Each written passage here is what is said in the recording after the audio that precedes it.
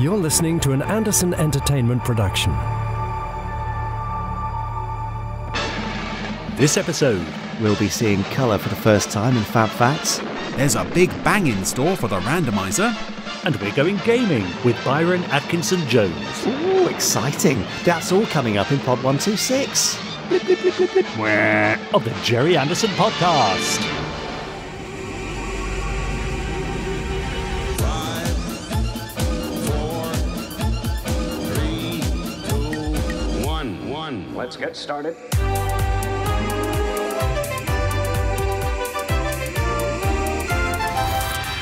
Let's go.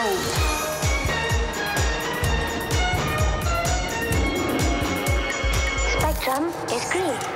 The Gerry Anderson podcast with Jamie Anderson and Richard James.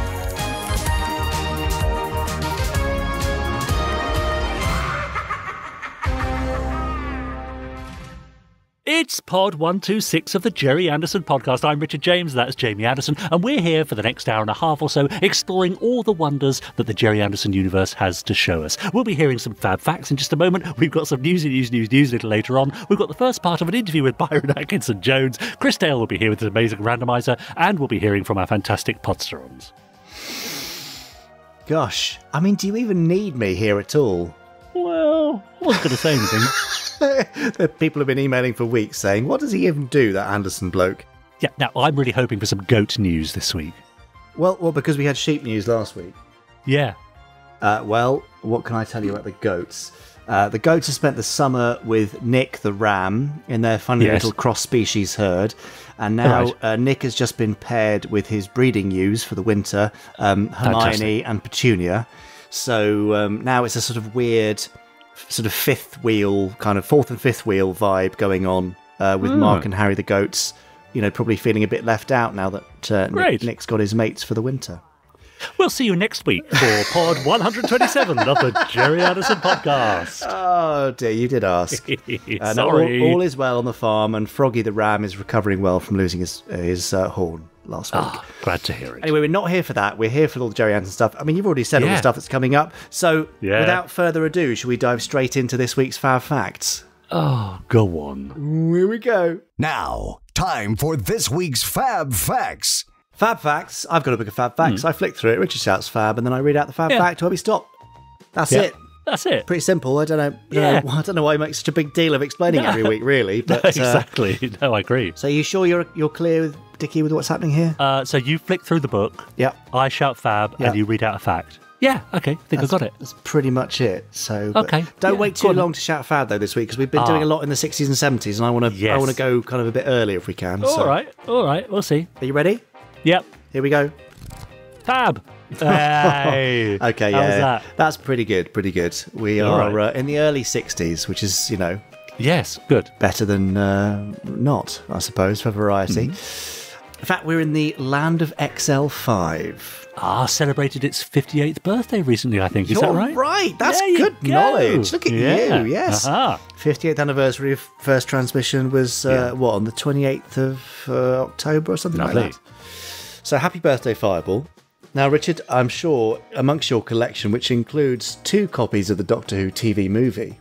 Yeah, that's true, yes. You also have a copy of the colourised episode of Fireball XL5, A Day in the Life of a Space General. Yes? Okay, I'll say yes. No, you obviously don't. And that's absolutely fine. Don't worry at all. Yeah, no, that was done, it must have been 10 or 11 years ago by Legend Films and put out by Network. People still love it now. And it's a really, really nice job. It's an interesting debate, completely aside from what we're going to come up with this Fab Fact as to whether you should even colorise episodes like that. But we'll leave that for another day. So there's one full colorised episode, and then people often online display their colorising skills by taking screen grabs or short sections from episodes and try to colorise those. Yep. And there was also an attempt in the 1980s to colorise the full series. Really? No, but never went much further than a minute or so of footage from the very first episode, and then they stopped once they realised how costly it was going to be.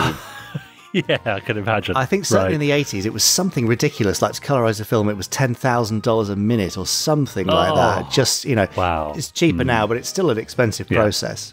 Yeah. But it's not always necessary to colorise Fireball XL5 because Steve Zodiac, the handsome and heroic hero and pilot of Fireball XL5, did appear in a handful of colour productions.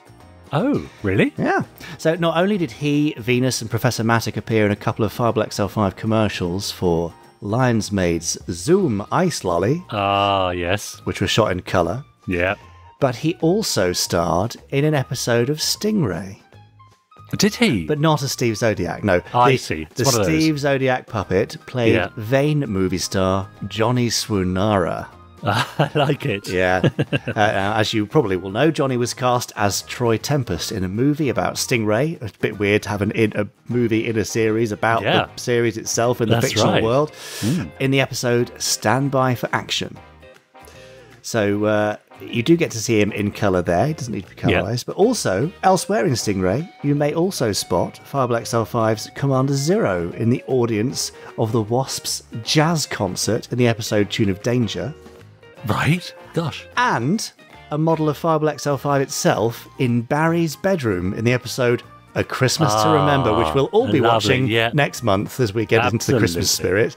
Now, Barry, as with many of the child characters in the Supermarionation series, was quite annoying, yes. But it turns out that he was quite the fan of black and white Supermarionation productions, because not only did he have a little model of Fireball XL5, but he was also wearing a pair of supercar pyjamas. Now, well, I mean, you mentioned last week you wanted ideas from listeners about what you could perhaps produce next year in terms of Gerry Anderson merchandise. There's a pair of supercar pyjamas. What a fantastic idea. I can imagine those flying off the shelves and into the incinerator when nobody buys them. Oh, right, fair enough. Just a thought. Well, there have been numerous products like that, you know, Captain Scarlet, Stingray, and Thunderbird's pyjamas and duvet covers and all that sort of stuff. Curtains, wallpaper. In fact, I'm pretty sure in Atomic Burgers, I'm hungry now, in Oxford, in the gents' loos, they've got Thunderbird's wallpaper, I think. Have they? Yeah. Oh, interesting. I mean, we're crossing into the real world now, but there are instances of kind of in-universe nods to things like that. So, Podsterons, have you spotted any Anderson shows being mentioned inside another, be it directly or indirectly? Oh, I like things that prove the TV Century 21 comic link, perhaps. Now, I've got a little story about that myself. You may remember, JB, I adapted one of your dad's sitcom scripts, The Fat of the Land, into a play. Yes. Which I went to see a production of last year. I remember. And as a little nod to Gerry, they had a little model of Thunderbird 2 as part of the set. Oh, that's rather lovely. Nice. So there's one. There's a production within a production. It's quite sweet. That's what we like. And in fact, I can tell you on a recent script that we'd submitted to a distributor, we have a similar little micro nod. I can't tell you what it is because it'll give away the context. But it's nice to have those little things in there, isn't it? Just every now and again. Well, it's such a rich universe, isn't it, that you can just literally, it's like pick and mix, isn't it? You can just take something and just plonk it in, just for the fans. Yeah. Oh, you've just reminded me of that Woolworths hoax from a couple of weeks ago, but let's not get into that. Anyway, no. There you go. So that kind of Zodiac-y, swoonary, Barry supercar pyjama-y thing leads us to the end of this week's Steve Fact. Great. Yeah, it's nice. So there is a debate to be had there, then, isn't there? We'll come back to it one day, I'm sure, about whether we're colourising old episodes, yes or no. See, I would love to see a colourised episode of Supercar, I have to say. Yeah, I think just the one is certainly the way to go. You know, if it's not your thing, you don't have to watch it, do you? But to have it there, I think, as a kind of a marker of what it would have looked like in colour, I think would be quite a nice thing. Anyway, it would be. That's just me. I think we could probably not have a colour episode of Torchy, but a colour episode of Four Feather Falls would be quite lovely, I think. Would be really quaint, wouldn't it? Yeah, but the thing is, did they use colour when they shot it? In other words, the costumes and the puppets and so on? Or were they aware that they were shooting in black and white and so sort of didn't bother? I know in a lot of the early Hollywood movies, the makeup was very specific to it being filmed in black and white. Oh, yeah, it was a different type of approach, but they were made in colour. And in fact, there's some great footage, I think, on the Filmed in Supermarionation documentary that Barry Gray shot with a colour cine camera. Yeah. And you can see the actors stood with their puppets all in full colour. So, nice. Yes. Yeah. It'll was be lovely to absolutely see, done wouldn't like it? that. Yeah, great. Now, people have been getting in touch, of course. They've been emailing us at podcast@gerryanderson.co.uk. They've been hashtagging us on Twitter and tagging me, Richard N. James, him, I'm Jamie Anderson, and him over there, just poking through the window, look, and just see the top of his head, Chris Dalek. And they've also been joining in on our Facebook group, facebook.com/groups/podsterons. We'll be hearing from many of those later. But first of all, here's a few emails. For example, Ryan Stephen Christopher Kearns, who sounds like 4 people rolled into one, got in touch to say, I think I saw Lady Penelope's mansion set was used in the casino of the Captain Scarlet episode Special Assignment. The model was repainted of the mansion for the White House in the launching, and in Joe 90, where Agent 88 was stopping in his room, was actually the same set as seen in Thunderbirds, and the mansion model was used in the episode International Concerto of Joe 90. The MEV seats were also used in Joe 90 after Captain Scarlet finished production. I know that props were reused in the Secret Service, such as voice print machine, as seen in Trial at Sea. Joe 90 was seen in Port, Trenent of episode 2. Does that make any sense? Of the Secret Service. And that's from Ryan. Amazing spots there, Ryan. No, I don't have specific enough knowledge and memory of episode 2 to know if that's the correct pronunciation. It doesn't sound correct, but it'll do. No, it doesn't. But the problem is I put a pen mark through it. I put a circle around that, and the pen's gone through the last word of that, port something, so I can't read it. That's my fault, not yours, Ryan. Thanks for getting in touch. Yes, thank you. Yeah, I mean, because you and I did a watch-along, didn't we, Richard James, of Joe 90 International Concerto for Anderson Insiders, which I quite enjoyed. Yes, I know. I didn't enjoy the next one, though. Was it Colonel McLean? Yeah. That was rubbish. And yes, we spotted in that the Lady Penelope's mansion interior being the hotel room for where Igor Schladik is writing a message into WIN. So yeah, that's right. Yeah, fascinating. Yeah. Paul Hyde got in touch to say, Hi, Jamie and Richard. I have an idea. Oh. I'm a member of the Podders Arms. So this is sort of a subset of the Podsterons Facebook group. And he says, and we were talking about something that may be a good idea. If you do the Leicester space thing, we at the Podders Arms would like to do a quiz. And with a bit of luck, you two may just take part. As we've been trying to get you along for a long time, we all think that would be a good one. Keep up the good work, liking what you do on the pod, but we are missing something. It's time you started using "This is the voice of the Podsterons," as I miss that when you have emails. Yours, Paul Hyde. Well, yeah, fair enough. Everything changes. Everything comes and goes, doesn't it? It does. It would be very boring if it was all the same forever. However, I think when there is another Fab Worlds of Anderson, I do hope there will be one perhaps September 21. Yeah. Then it would be great to have a sort of Podders Arms pub quiz style thing. Wonderful? Yeah, there's so much stuff we could do. Because we, for the Fab Worlds of Anderson that was planned for this year, we were going to have a sort of celebrity win, lose or draw game on stage and all sorts of other stuff. And it was going to be really fun. So yeah, hopefully we can carry that over for next time. Yep, and Hannah got in touch to say, hello, I'm one of those who listened to the podcast from beginning to end. Well done, Hannah. Thank you, Hannah. She says, I hope everyone's doing okay in these strange times and keeping busy. Maybe it's just me, but I think we're experiencing a similar turn of events like Moonbase Alpha. Normal life has suddenly been blown away, and we now have to accept and live in this strange new norm with no idea for how long. Except it's on Earth and there's no nuclear explosion. What do you reckon?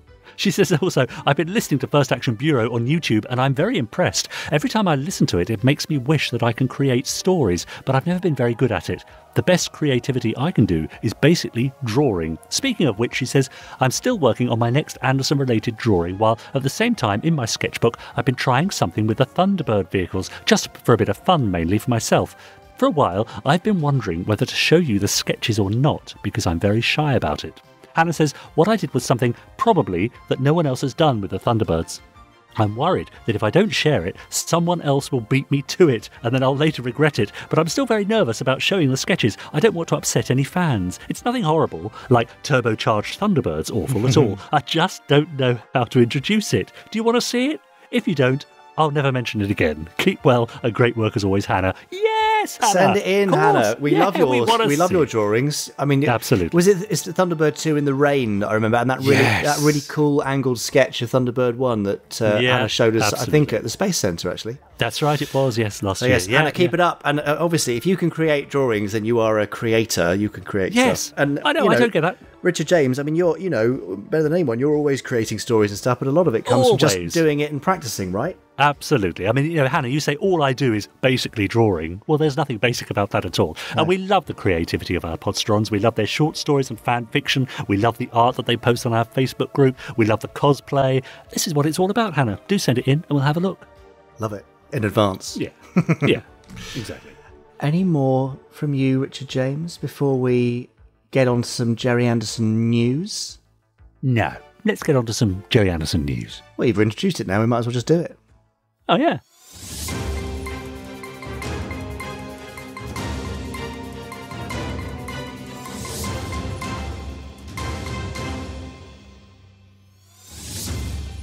Yep, it's the Gerry Anderson news. Go on, Richard. What is it?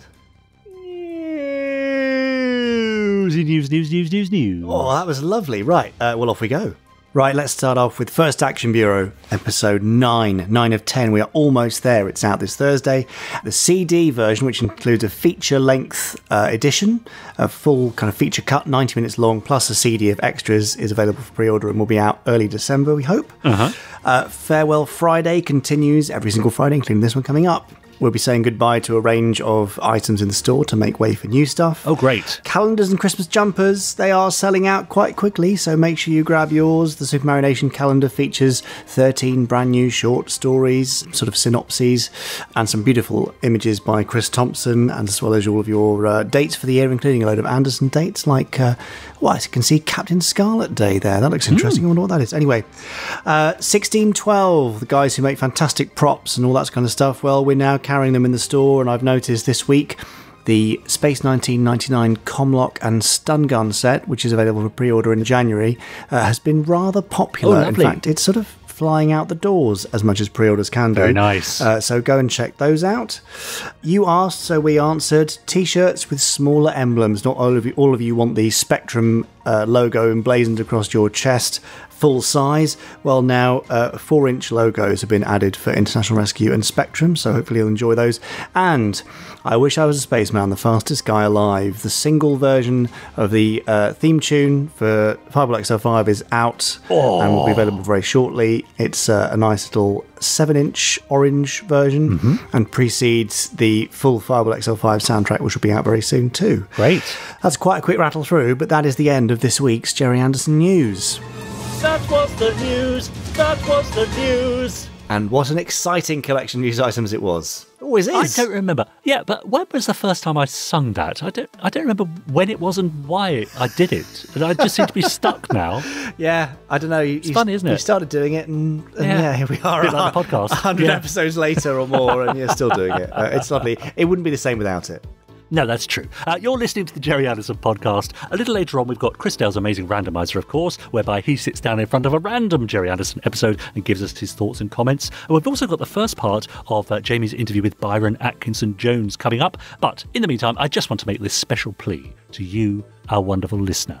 If you want to make Jamie and I very happy, then there is one thing you can do. Apart from that, you could subscribe to us on whichever platform you're listening to us on, leave a wonderful review for us to read out in a future podcast, and share us with your friends so they get to hear us too. Also, you might want to join our Facebook group where lots of people have been posting over the past few weeks. Paul Hyder, for example, said, listening to the new BBC Children of Stones podcast led me to rewatch the original 1976 series on YouTube, which led me to spotting Catherine Levy.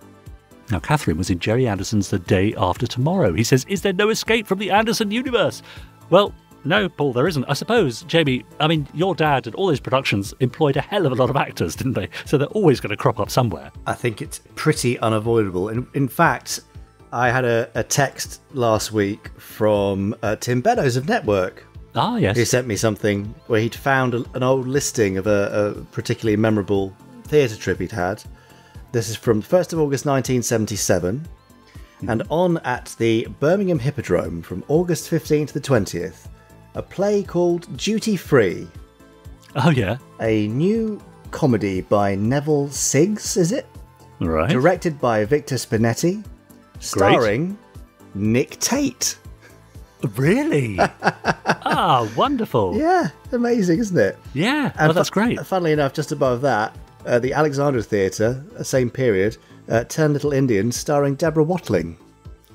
So you're either going to get somebody from Anderson stuff or from Doctor Who. Yeah, absolutely right. Absolutely. Now, was that pre-Space 1999 just, or no? It was just post on the coattails of. Yes, I see. Yeah, great. Jonathan Westall posted on our Facebook group, said, "Hello, Posterons. Sorry for being quiet over the last few weeks. I've recently started new hours at work, meaning each day I start at 3:30 a.m. Oof. Oh. But he says that doesn't stop me from listening to the podcast every Monday and the latest episode of First Action Bureau. He says, I have the CD on pre-order. I really enjoyed the randomizer on the latest episode with Space 1999, as I was familiar with it, having watched it weeks before. I still have most of Year 1 left to watch at some point, but I'm currently listening to the Big Finish audio adaptation of Breakaway, which is an absolutely brilliant piece of work with a great cast and soundtrack. Yeah, isn't that great? Agreed. So we love it when people watch the series and then maybe have a listen to the audio as well and realise it's all sort of part of the same universe, really. You know, it might be a different cast and so on, but it's all much of a muchness, all the same piece of work, which is a great thing. Hugh Morn said, for anyone who uses the BBC Sounds app, I downloaded it and listened to Nicholas Parsons' A Man of Many Parts while at work today. It's 30 minutes long, but it's amazing how much I learned from it within such a short time. It's worth a listen. The introduction briefly references Four Feather Falls as well. Yeah, that's nice. Nicholas Parsons, who left us this year, I think, didn't he? Was it earlier this year? I think it was, you know. Yeah, Gosh, it's amazing how time flies by, isn't it? It's hard to keep track. But yes, of course, he was in Sail of the Galaxy, the Terrorhawks episode, which is great. It was great fun and great value. And in fact, you read in, didn't you, for that? Yes, I did. I was everyone else. That's right, because he could only make a certain day. What a pleasure that was. Yeah. John McDonald posted, Hi, Podsterons. I'm sure I speak for all of us when I say a big well done to Andy Clems, who writes the stories for us in the A21 newsletter every weekend. Always a highlight. And the recent Dick Spanner Lavender Castle mashup was genius. Yeah, that was very weird and unexpected. And in fact, he messaged me and said, I think I've gone slightly off the rails and outdone myself with this week's one. And I have to say, I completely agree. Most unexpected. Yes.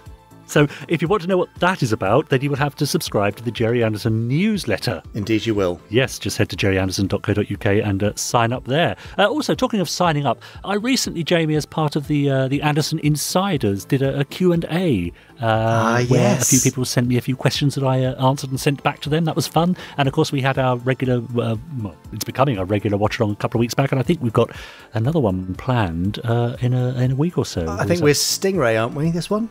Yes. Exciting. Right. Anyway, yeah, very exciting. And finally, on our Facebook group, there were lots of posts about this bit of news from a couple of weeks ago. Water on the moon could sustain a lunar base. Yes. This is from the BBC website. Having dropped tantalising hints days ago about an exciting new discovery about the moon, the US Space Agency has revealed conclusive evidence of water on our only natural satellite. This unambiguous detection of molecular water will boost NASA's hopes of establishing a lunar base. Hooray! Let's hope they don't dump nuclear waste on the dark side. Yeah, don't mess it up. Yeah. It'll be fine. So there we are. But that is exciting, isn't it? It's nice to see things like potential moon bases coming to fruition because without them, the world doesn't seem Anderson-y enough. No, that's right. So if you have any other things from the Gerry Anderson universe that you've seen come true in recent years, do let us know at podcast@gerryanderson.co.uk and we'll read them out next time. I look forward to it. Now, you're sort of foreshadowing an interview that we have in a couple of weeks' time with Theo Priestley, the futurist.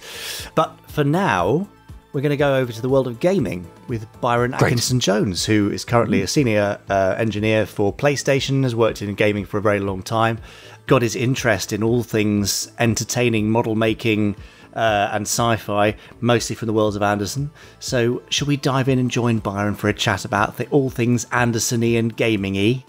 Yeah, sounds great. Okay, I'm doing that right now. I'm Byron, and I'm currently a principal engineer with Sony PlayStation, doing super secret stuff on a console that they not so long ago announced. I have a 5 in the title. I don't know. I can't confirm or deny that. The kind of job I do is a kind of bridge between R&D and the game developers. Super secret stuff.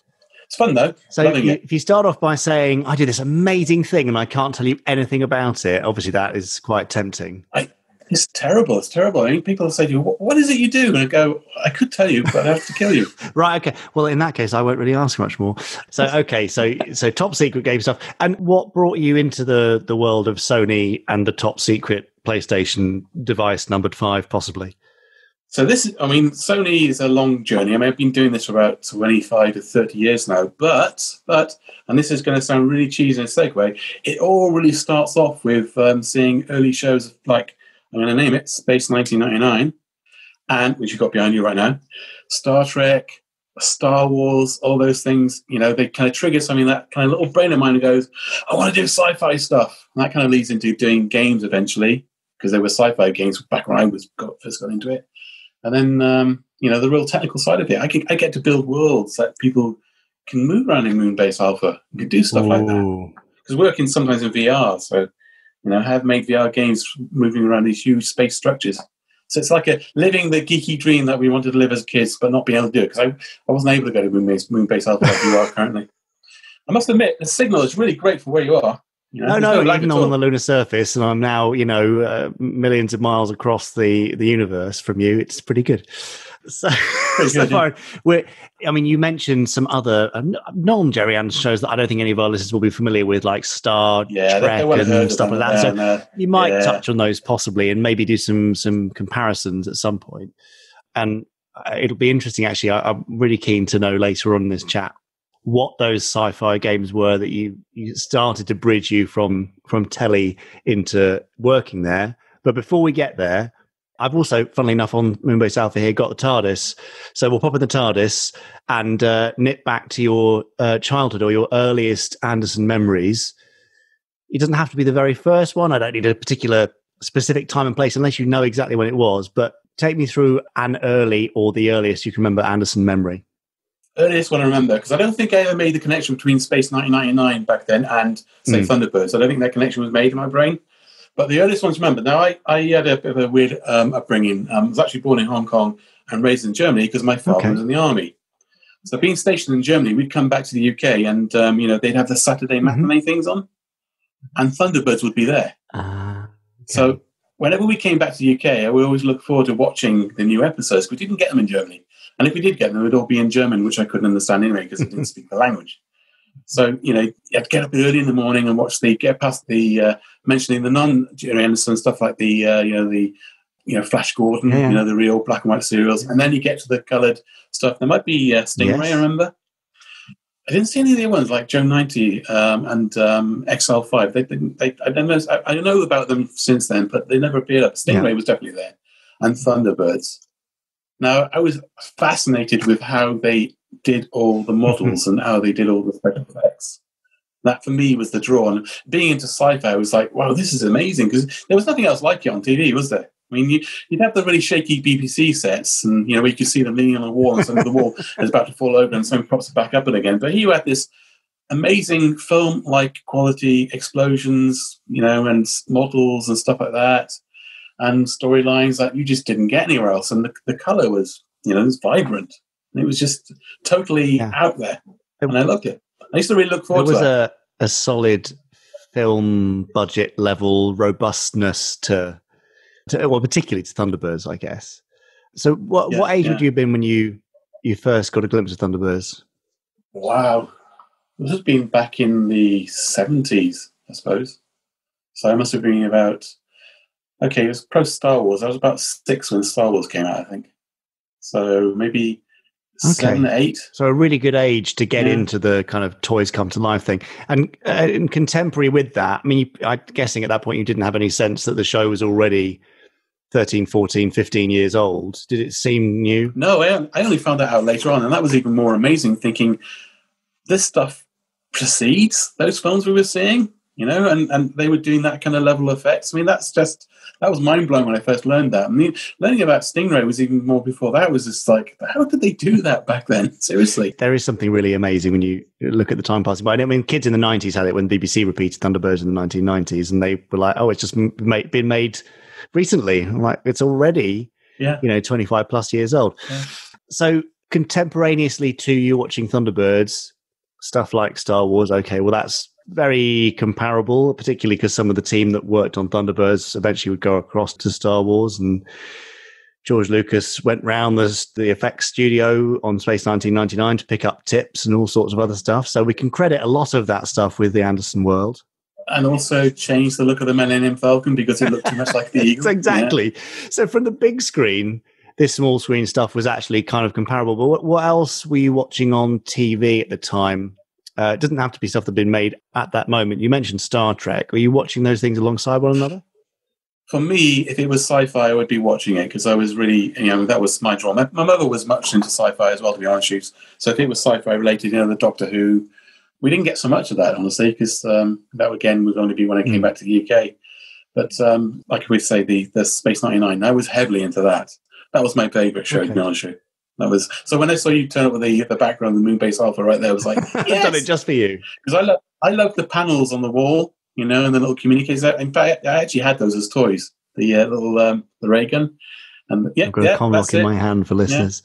Yeah. Comlock. And I think, with the iPhone and FaceTime and stuff like that, we're now doing stuff that, was predicted so many years ago in there. So the technology, another factor I not many people credit with is a lot of sci-fi films and shows went down the hyper-clean approach. That it's sci-fi, so they won't have anything of rubbish. Things will be super clean and stuff like that. But no, they weren't. They were messy. They were real life. They were worn. And Star Wars took that on. George Lucas then said, this has got to have the worn look, because he saw these shows before and they said, that looks more realistic. It's more realistic. It's more engaging. It's not sterile.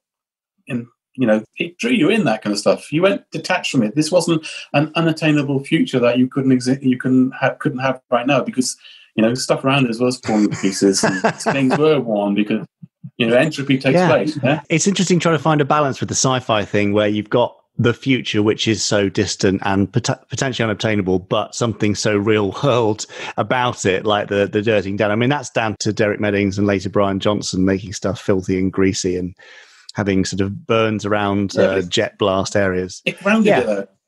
It grounded it, yeah. And it's makes. Some sci-fi is so sci-fi you think that could never possibly exist, but now you're looking at thinking, well, that could exist because it looks like it does exist. It's not. Yeah. There is an amazing sense of reality and weight that they managed to give the shows. Because your viewing experience of them is maybe slightly more recent and you're watching a mix of science fiction, these days, a lot of TV is so tightly aimed at various demographics. It would be unusual now for a kids show or a kids and family show to feature adults. And yet, 60s, 70s, so many what really were a kind of action adventure sci-fi kids series. Yes, they had some reach into family, were all crewed by adult characters. Even the Tracys in Thunderbirds, yes, they are sons, but they're older. They're, broken voices, they're, beardy, they've got grown-up romantic stuff going on. Is that something that ever crossed into your mind as a kid? Was it an aspirational thing? I wonder about the value of having adult characters as aspirational characters that then maybe make you go down a certain path in your own life. Well, I think just looking back at it now as a kind of, from a modern perspective, it does seem a bit strange, but at the same time, I've got to wonder about how that happened, because, all those adults who are making the decision now that they must have kids in the show are the same people who probably grew up on the stuff with adults in the show. So what happened to change that? Okay, did somebody on the line say, we can't have adults on the show, we've got to appeal to kids? It's like in games, they used to say, we've got to get more women playing games, so let's make it all the games pink. And it's like, that's not real. That's not what, people are looking for. Just keep it real, keep it realistic. You've got the Pokemon shows now with kids, and they're popular because it's the anime type style, and most people are represented with kids in that anyway. But in terms of the more modern stuff, I find it less easy to watch because of that. And I don't know if that influenced me as a kid or because I was so used to sci-fi being adults. I don't think it ever occurred to me there was a difference. I think it would have been strange if maybe Star Trek Next Generation, where they had Wesley Crusher on the bridge, is thinking that just looks so much out of place. Oh, you're not a Wesley Crusher fan? No, I am. I quite like Wesley Crusher. I prefer him as an adult when he appears in Big Bang Theory because I think he's hilarious. And the way he takes the mick out of the Wesley Crusher character is just it's just great because he's acknowledged it. But it is a bit strange where they try to do the broad appeal to everybody, but have a kid on the bridge and all the different things. I mean, okay, it makes sense in your context, but it doesn't make sense in all contexts. And I think I preferred the earlier shows because they were a bit more realistic in the sense that we're not going to have a bunch of kids running around. This is an adult environment. It's not a family environment.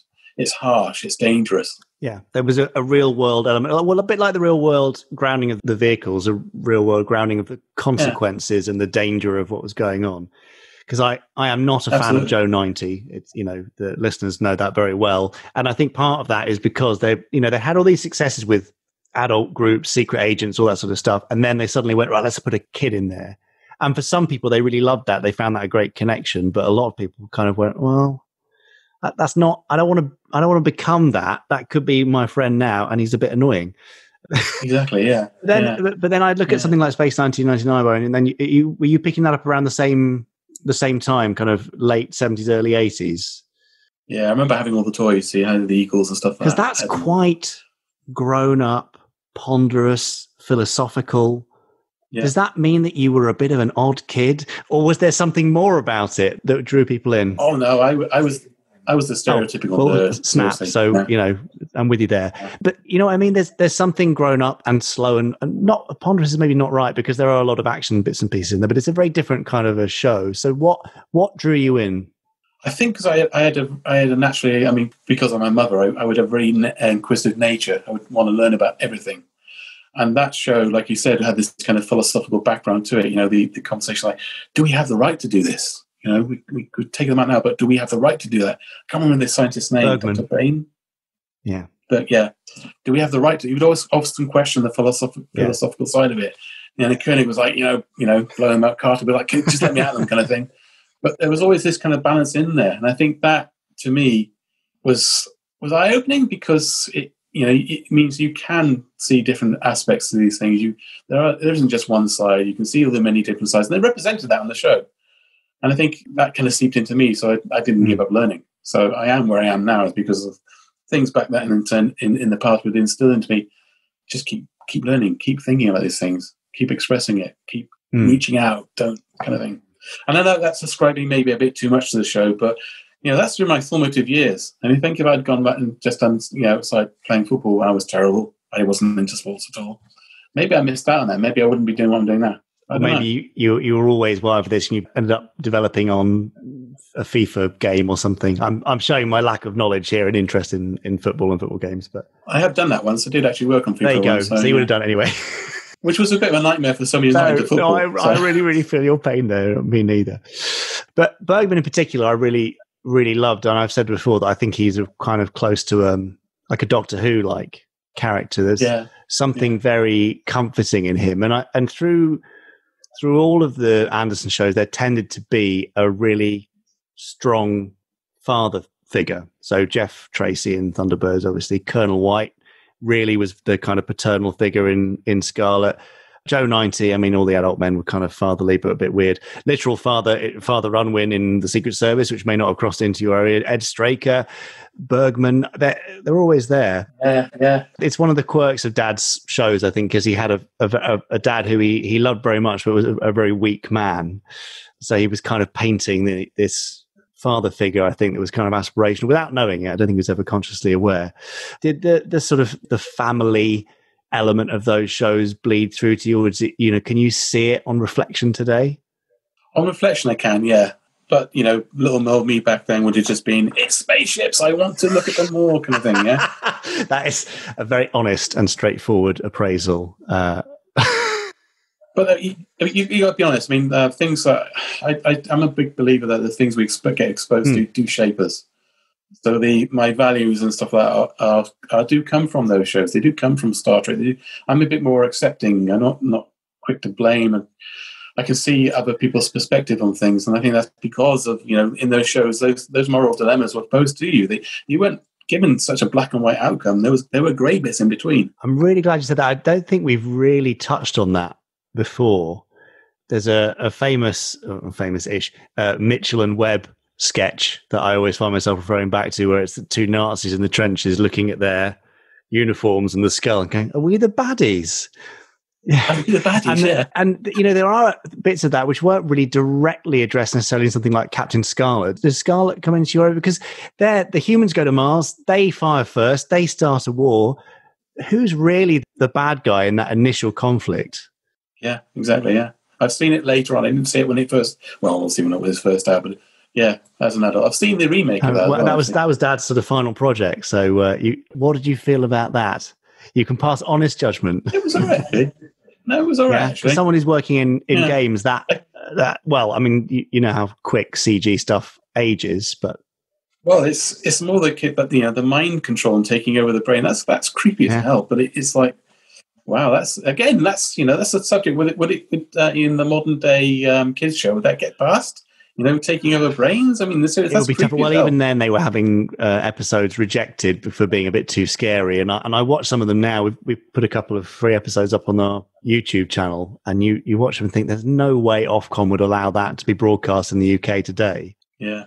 There is actually one episode of Space 99 that still creeps me out to the day. I remember at the time, I can't remember the title of it, but there's this alien that gets onto one of the Eagles, and they get sucked into it, and then this kind of corpse Dragon's comes flying out. It's everybody's bedwetting nightmare.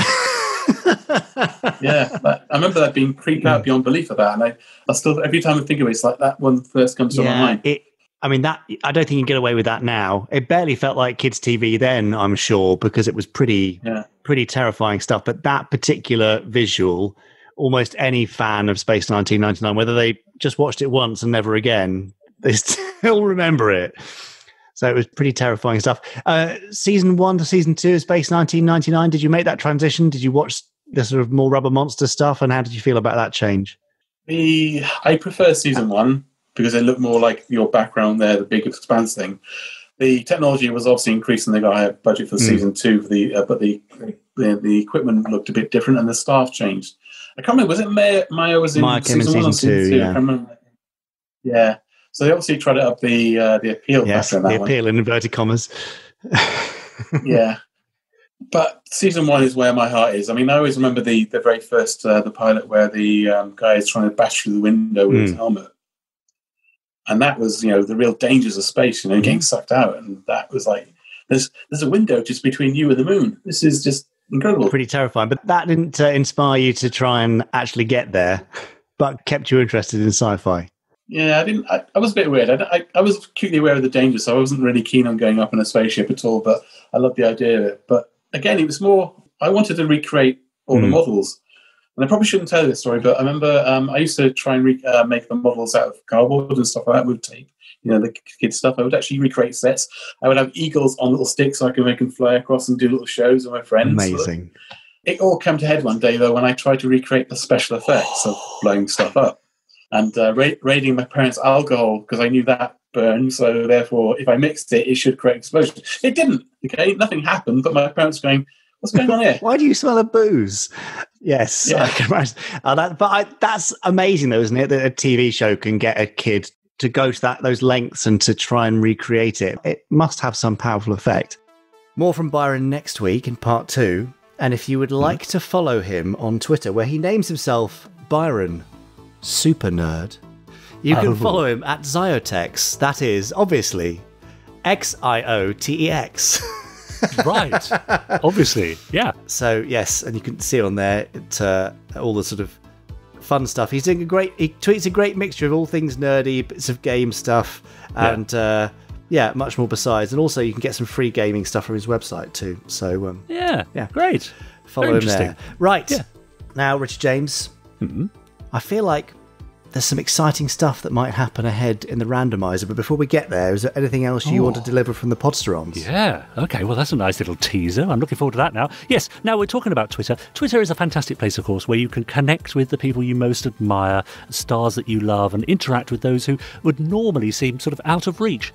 Or you can use it to get in touch with us here at the Gerry Anderson Podcast. Just hashtag us Gerry Anderson Podcast. Tag me, Richard and James. Him, I'm Jamie Anderson. Or him over there, Chris Dalek. For example, Ride Theory said, after 2 weeks of multiple health screens and asking everyone to quarantine, I surprised my close inner circle with a trip to a private island where we could pretend things were normal just for a brief moment in time.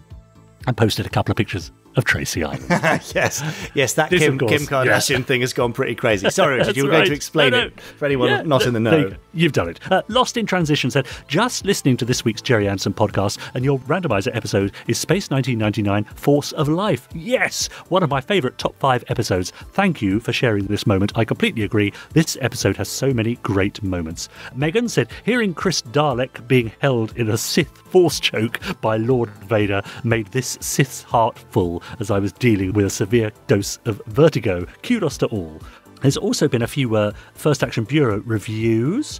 Very high quality, they say. Well-written sci-fi drama with an amazing cast and production values that are as strong as any classic Anderson show. Even though it's audio drama, it somehow manages to seem cinematic. Episodes are short but full of action and mystery, keeps you wanting more. The fantastic music and sound design deserve special mention. They are among the best I've heard, and I really hope this gets more than just one series. Someone else with far too long a name for me to mention says, oh, this is good. Not just good, very, very good. If you've not seen the trailer on YouTube, please take a look as it sets the series up beautifully with some absolutely fantastic visualizations. The cast is superb, especially the lead character, played to a T by Genevieve Gaunt, and good old Richard James, he was in Space Precinct, you know, gets to really stretch his legs and vocal cords playing multiple characters. Go on, listen to the first episode and you'll be hooked, even if you aren't a regular Anderverse fan. Highly recommended. Thank you very much for all that. Just a little soupçon of how well First Action Bureau is going down. Yes, it has been very well received, and I really hope that we will be able to do a season 2 because you won't believe what happens next. Oh, wow. Great. Look forward to it. Okay, that's enough teasing there. Can I be Nero Jones next time? I think Genevieve might have something to say about that.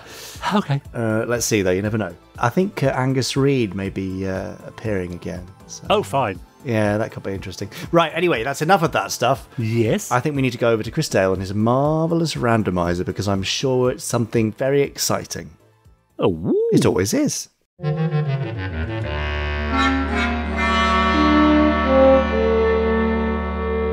why did we drive a mile from the base to meet this colonel? Security. No one must see him, except us. Here he comes now. Fasten that jacket and stand up straight. Remember, he's a colonel. I don't believe it. Must be some kind of joke. All right, Johnson. Leave this to me. Morning, men. Are we ready for action? Now, listen, son. If this is some sort of prank... I beg your pardon? Oh, Sarge, this has gone far enough. What are you saying? I'm not a colonel? Now, listen. I think we ought... I am so too a colonel. Look, I have a badge. And as long as I have this badge, I'll be giving the orders around here and telling you what to do. All right? Sir! What are we going to do? Right, that's better. Well, one of you, and I don't mind which, is going to be pressing the button on the randomizer today in order to select a random Gerry Anderson episode at random. But why? That's what I don't understand. Why, what? What, you mean, why do I do this? Well, it's because, it's because, well, look, just less of that lip, Johnson, and a bit more button pressing, please. You'll carry out orders, Johnson. Yes, Sergeant, but I think we're both crazy. Excellent work, Johnson. That's some fine button pressing. So, men, what are we hoping for today? A bit of story. Watch it, lad. Well, an admirable goal, Johnson. Let's see if you've come through for us. Oh, well, it's certainly been a few months since we last heard anything from Fireball XL5. 5, 10, what's the difference? Fireball XL5 does tend to get the more exciting missions, and they're back today with Dangerous Cargo. Is the episode all keyed up, Sergeant? Yes, sir. Ready to go. Ah, jolly good. Well, you can count me out. Go ahead! Kill yourself! Oh, it can't be that bad, surely.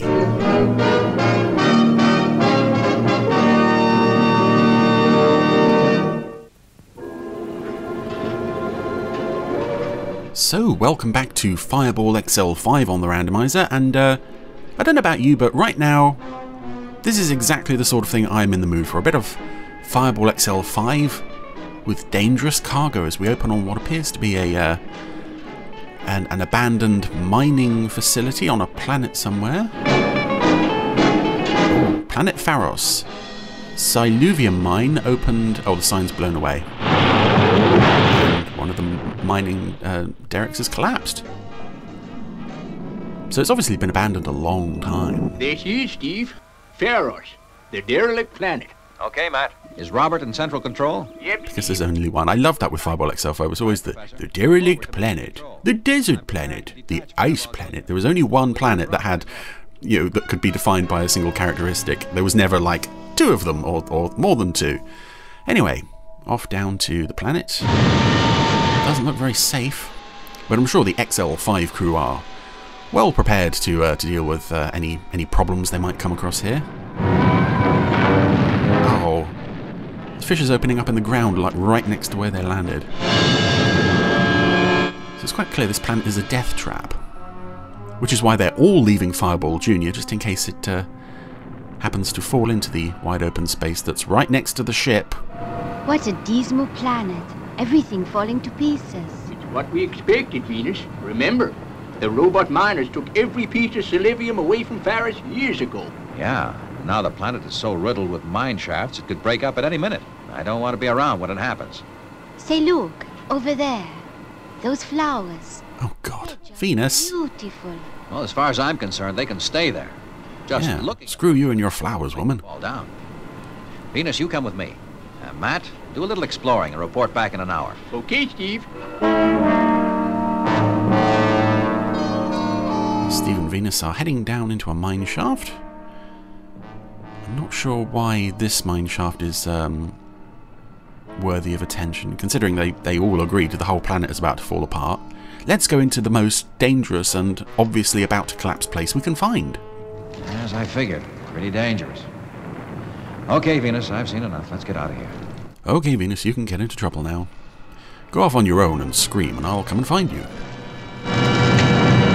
Oh, they only just got out of there when the place collapsed. The planet will have to be destroyed, Steve, before it just falls apart. Now, that'll be my recommendation, that's for sure.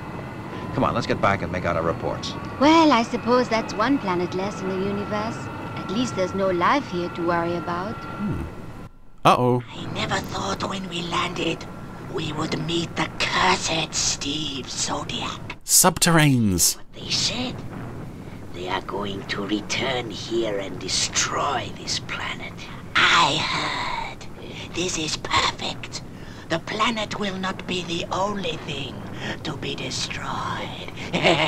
Two subterranes, the very first villains introduced in Fireball XL5, in fact. I'm not sure what they're doing on the planet. They can start the landing countdown. Right. First time we've seen them on the randomizer too, I believe. I think they made 4 appearances in the series. Hope he hasn't caused Commander Zero too much trouble. This isn't an episode I remember too well. I think this was one of the very last, if not the last episode to be released on VHS back in the 90s, and this wasn't a tape I had. Zuni is, would you, sir? Lieutenant, I had to get this on the tape trading network later on. I haven't seen him all day. He's probably asleep somewhere. I hope. So, Zuni has been allowed to wander off by himself. Where's he going to go? Well, main power plant looks like a good place to play. And of course, the door is not kept locked. There's no password or security card needed. He can just go in there and start jumping on things. And make the tower spin round really fast. Oh, that's this episode, right. It's one of those things, I suppose, having built the model to spin, they must have been... Just stand there, Lieutenant! Do something! ...tempted to make it spin out of control at some point, but even so, I mean, I don't know how many people work in that Space City tower. It must be quite a few. And Zuni has once again proved... Report, Lieutenant. Just let me get my hands on whoever caused this. He's a complete liability. Oh, look at the mess. Oh, I wouldn't like to be in your shoes, laddie, when the commander hears about this. You stupid, idiotic creature. That's it, go for it. Oh, Zuni's hiding behind Venus. Come back here when I'm shouting at you. Oh, dear. But he didn't mean it, Commander. You keep out of this, Venus. Why, I ought to take you and fire you into space. Unexplored space. So you couldn't get up to your mischief, you overgrown, half-baked son of a... Oh, make him stop, Steve. No, Venus, this time Zuni's got to be punished. He's got to learn sometime. No, I'm quite interested in this firing him into space thing, Venus. I don't want to see him anymore. Oh, dear. Come on, Zuni. So, yes, that's the subplot for this episode. What on earth are they going to do with Zuni while they're away? So we can get some work done. Okay, come on. Which is an interesting thing if this wasn't like episode... Well, this is episode 27 in broadcast order. Why is this only now a problem, what to do with Zuni when they go away, considering that Zuni very rarely accompanies them on the ship? Like 3/4 of the missions we've seen them do, they leave Zuni on Earth. So who's looking after him then? Well, gentlemen, I agree with you. It'll have to be destroyed. Anyway, Commander Zero's all on board with a plan to destroy the planet. The planet in its present condition, missiles would only break it up. Yeah, I see what you mean. It's very close to the freighter routes. If it broke up, it'd take years to clear it away. Then it'll have to be complete disintegration. You can use Visivium-9. Visivium? Visivium-9? Oh, what's the matter, Professor? What? That's the greatest explosive force in the universe. Exactly. I love that none of them have actually none of them feel slightly guilty for being at least partly responsible for overmining the planet to the point where it has to be destroyed. It's just like, no, planets are there to be exploited, all their resources taken, and then we destroy them, as is our wont. For we are gods among the universe, and we decide which planets live and die. And this is a lovely shot as well, this Visivium-9 crate being taken out to the XL5 launch ramp. This... yeah, the models here look a bit more detailed than probably I'd expect to see from Fireball XL5. I'm also looking at the I'm not sure what you call it, tractor thing on the front of the that's brought the crate out to XL5. It looks very familiar. I think it must have appeared in later productions. Dave, if they make you leave Space City, I won't be able to stop them. Oh, that's on the cards, is it? Oh. And I just couldn't bear to lose you, Zuni. Oh dear. Please let Zuni come with us. What? You can't be so tooty as to want him around with our cargo. Oh, but he wouldn't be any trouble, Steve. Please. Please, Steve. I can't leave him with the commander, you know that. And there's literally nobody else in Space City at all. And I'll tell you something else. You can't bring him aboard Fireball either. Oh, you beast. I guess it won't hurt to have two beasts aboard Fireball. Oh, God, okay, Steve. he can come. But on my... That's probably Venus's most pathetic moment. And there are quite a few. Ah, so Zuni has now been locked in the XL5 space jail. Oh, and he does not look happy about it at all. All stations, stand by. Clear space routes. XL5 priority liftoff. Oh, that was an unusual shot of the XL5 launch motors kicking in there. Now we're off to the standard launch sequence. Absolutely gorgeous. XL5, you're gonna need it. Maintain course, Robert. Maintain course. Can I go and see Zuni, Steve? Okay, just so long as you don't let him out. I'll go to the nav bay and see how Matt's making out. I should probably just lock Venus in the space jail with him. She's probably going to be What's that? just as little use as he is. Held together, Matthew-matic. No time to go all to pieces. Yeah, they've just dumped the explosives in the navigation bay with Matt. Welcome. In a big crate. And of course, this ship has never run into any unexpected turbulence that could perhaps set the explosives off. Oh, God. Say, not so much noise. Take it. It's good that we've got our best people on this mission. We've got the crybaby who insists on bringing her uncontrollable space monkey along, and we've got don't move. The panickiest professor. You're wearing a ray gun. There's no danger. The capsule in that ray gun, it could explode. Only when it's taken out. Honestly, Matt, I wish you'd calm down. So now I'm wondering what those subterranes were doing here. Have they been left behind deliberately just on the off chance that some human explorers might happen along? Or do they have some other sinister plan? Welcome back, there they are. Colonel Zodiac. We've been standing on this one exact spot since you left. First, we'll see how they intend to blow up the planet. Yes. We might find a way to keep them on it. Okay, let's get this unloaded. Where you gonna put it, Steve? I found just the place on my last trip here. One of the old mine shafts. XL5 calling Space City. Colonel Zodiac reporting. 0 hour for explosion, 1600 hours. Message understood. I will divert all space freight. Roger. Over and out. Steve, can I let Zuni out now? Well, I guess... Shut up! Okay. But under no circumstances is he to leave the ship. She's supposed to be a professional, isn't she? I mean, that's not just something I've invented. Oh, we must wait for Steve Zodiac and the beautiful Earth Woman. And then... Ah, yes, that was a line the Subterraneans used in their first appearance, Planet 4-6. The beautiful Earth Woman. They had a bit of a thing for Venus. And the way she's been behaving this week, I think they're welcome to her. Bad at all. No, Zuni, you must stay with Robert. What? And please, please be good. Yes, they're leaving their space monkey, who has repeatedly proven he cannot be trusted. Think I'll have time to get some of those lovely flowers? Oh, stop it!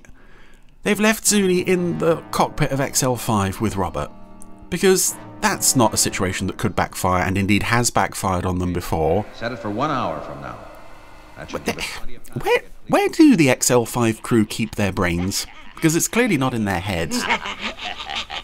Oh, there's some serious evil chuckling from the Subterraneans there. They're about to lever a great big rock onto the entrance to the shaft. There it goes. What's happened, Steve? There seems to have been some kind of rock fall. The entrance is blocked. Oh, Steve, what do we do? And what about Zuni? Come, let us leave while there is still time. Back to our spaceship. Why did we even come to this planet in the first place? I still don't understand why. There's not much time, Steve. And I think that's it for the Subterraneans this episode, so... Must be a way out. Yeah, in their other 3 appearances, they were far more... integral part of the story. This time they're, well, that's the halfway point, I think, and they've already left. XL5 crew trapped down a hole. Space City calling XL5. Space City calling XL5. So it's just the robot and the space monkey aboard, and the planet is still disintegrating around XL5. By the look of this place, we won't have to wait for the bomb. We'll be buried alive. Well, you know, there's points on both sides here. Stop this thing, Matt? Not a chance. It's set to go off at 1600 hours. If I touch it, it'll explode immediately. Oh, Steve, I'm scared. And poor little Zuni and Robert. Well, Yeah, Robert, okay, yeah, I sympathise with Robert, but Zuni, no. That's it. That could be the answer. What do you mean, Steve? I don't understand. Robert is our robot. Him here on the jetmobile. Oh, I did not know this, Steve. Robert, listen carefully. You are to collect a thruster pack and leave the XL5. Collect the thruster pack and leave XL5. Take a UHF radio with you and await further instructions. let's hope it works, Steve. Yeah. You take a jetmobile up to the opening, Matt, and listen for Robert. Leave the XL5. Good riddance to Space Monkey. I think Zuni might actually have helped Robert put his thruster pack on back there. That's quite sweet. Anyway, Zuni is now all alone aboard XL5. Robert's coming to save the day as the, I think, only competent member of the XL5 crew this week. Indeed, most weeks, but Zuni is following him out the ejector tube. Robert, you are now to proceed in the following direction. Steer 1890 white. Really like, actually, the design of Robert. I'd be interested to see some more photos of him in colour, to see how he looks with the electronic eyes flashing with his dialogue. Obviously, it's Gerry's voice which makes the character more notable, but it's a really nice design. Move the rocks. Move the rocks. And I also like that the character is, you know, pretty much iconic for this show, but he doesn't really have a character as such. And we saw just there as he got off XL5, because that was all he'd been told to do, he didn't do anything else. And he's now trying to move this rock off the... It's no use. It's like asking a man to move a mountain. Oh, he's not doing too bad. Return to XL5. Oh. But Steve, Robert, he was our last chance. Well, there is always Zuni, Venus. They've got to leave that place by 15:30, Lieutenant. Otherwise, Fireball won't get clear of the explosion. Yes, sir. Boy, if they get out of this, I'll even forgive Zuni.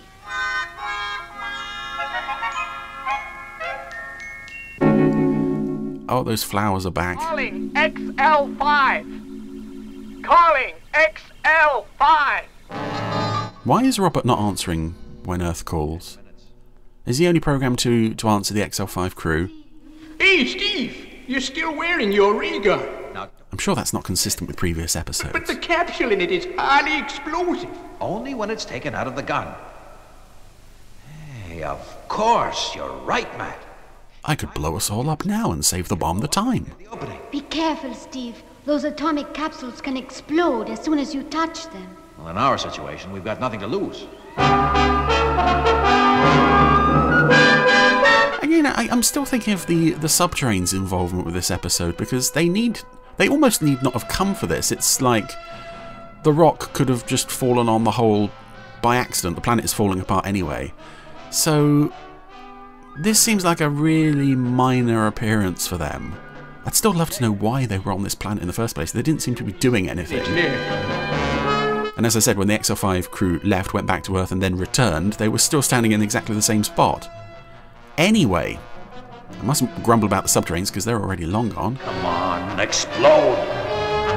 Oh, I'm doing my best, Steve. That's got it. Oh, the great big wire attached to the rock might also have helped there, as it's blown it clear of the entrance. You've done it! Hooray! That's it. We've not got long to spare, but XL5 is underway. 1 minute. Steve, I can't find Zuni anywhere. Don't worry, Venus. He must be on board somewhere. But he isn't. Well, he certainly couldn't have got out. Unless we left the door open. Oh, Steve, he must still be on the planet. Oh, well, acceptable losses, Venus. Steve. How can we? There's only 10 seconds left.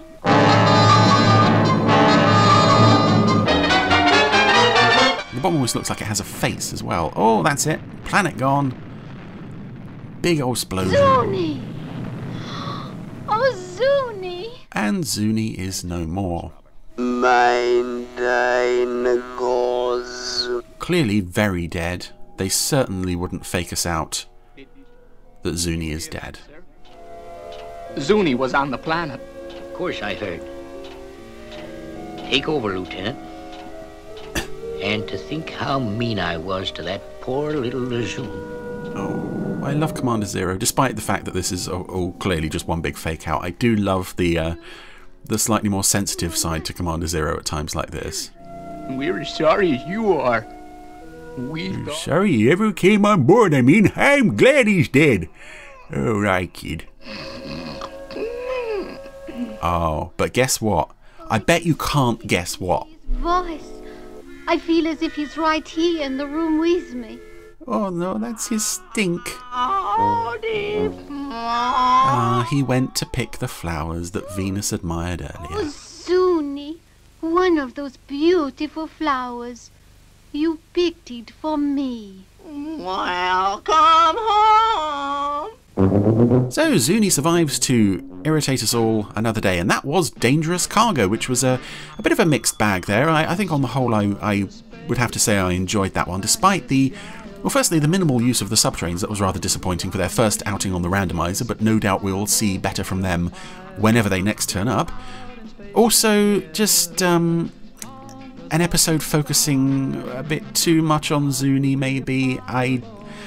I don't think the Anderson shows really benefited from having an animal sidekick around, and this episode is probably a good example of why it just didn't work, because the character is so clearly irritating, clearly useless, clearly does not belong on any military base or installation whatsoever, because he's so destructive and terrible.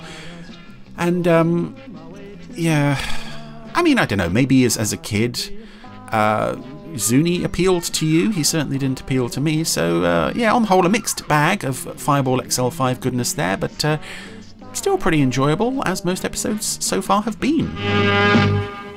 Well, can't have it all, can you? But a nice bit of Fireball XL5, I suppose that's all right. You know, again, of course it is. Funny that up front we're talking about Fireball XL5 in colour, and then the randomizer is Fireball XL5. It's well, there we are. Bizarre serendipity once again. And yeah, don't worry, in case you weren't 100% clear on what happened there, Zuni is fine because they didn't leave him behind on the exploding planet, so it's all okay.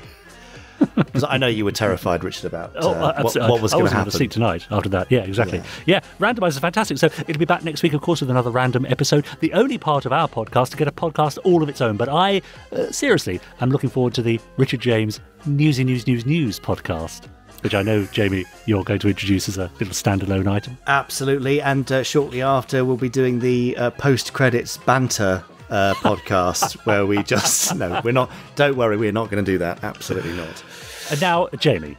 Yes, Richard James. Well, you were rather cheeky a couple of weeks ago, weren't you? Because you gave a little gift to the world at very short notice. No, and I that didn't. was a brand new Firestorm mini-sode. Yes, nano-sode.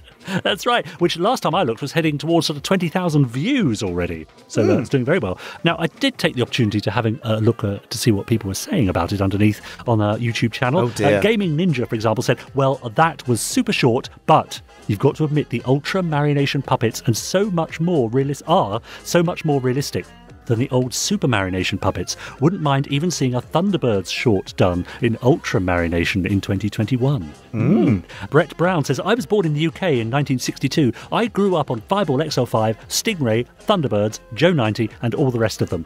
This works. Imagine Thunderbirds done in this style. This test looks modern, but still has a 60s charm to it. It works. Well done. Andrew Sierra said, just love everything about this test footage, from Sam's puppet movements to the realistic models and special effects. If Gerry was still alive today, I believe he would give this and the pilot minisode a fabulous thumbs up. Can't wait for the full series. And Mark Evans said, why aren't there any TV channels chomping at the bit to support further development? I would love to see this come to the screen as a series. Kudos to everyone involved in what has been developed so far. Well, Mark, how do you know? I mean, do you know something we don't? No, exactly. Well, we can't say, can we? But, no, I'm glad everybody's enjoying that, and there'll be more to come. But yes, just it's amazing how a little test shoot can become something a bit more. It's very nice. Yeah, my favourite comment actually was one that I read, and then I looked back a couple of hours later to try and copy it to read out now, and I couldn't find it. But the general gist of it was this guy who said, yeah, it's great, the puppet looks great, but what a shame about the CGI on the puppet's face. To which I think it was AC replied, there was no CGI on the puppet's face. That was the puppet. That's how good it is. It is amazing, actually, that it gets to the point where people can't tell whether it is one or the other, and that's a really interesting sign of how far the animatronics has come. So, it's exciting. Lots of stuff, all Firestorm and other things going on right now behind the scenes. So, very good. More when we can talk about it, but we can't yet. Now, Richard James, is that sort of bringing us to the end of this episode of the Gerry Anderson podcast? I feel like it probably is. Yeah. I think so. Yeah, you sure? Yeah, I reckon. Okay, well, then please, listener, if you've enjoyed this or any of our podcasts, or even if you haven't really enjoyed it that much, please do subscribe, rate, and review the podcast. A little review goes a long way to helping other people to find it and make sure that they know what they're going to be letting themselves in for, and for letting us pat ourselves on the back. Because that's the main reason. We need a bit of back patting. Yeah, particularly Richard, he's got a terribly bad back, Drop us a line, podcast at gerryanderson.co.uk, and we will be back for Pod 127 in approximately 1 week's time from the release of this one. Wow. Does that sound fair? Yeah. Okay. Until then, we bid you a fond farewell. Bye.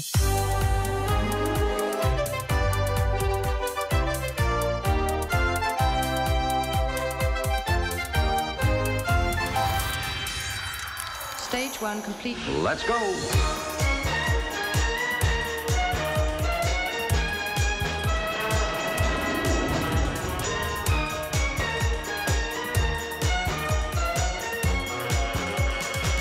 Drum is green.